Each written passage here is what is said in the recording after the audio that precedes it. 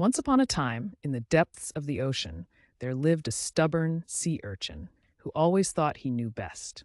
He would ignore the warnings and advice of the other sea creatures, believing he could do everything on his own. One day, while exploring a new area, the sea urchin got caught in a dangerous current. Despite the warnings of his friends, he continued on until he found himself trapped among sharp rocks, injured and unable to move. Thankfully, a paramedic, sea urchin, heard his cries for help and rushed to his side.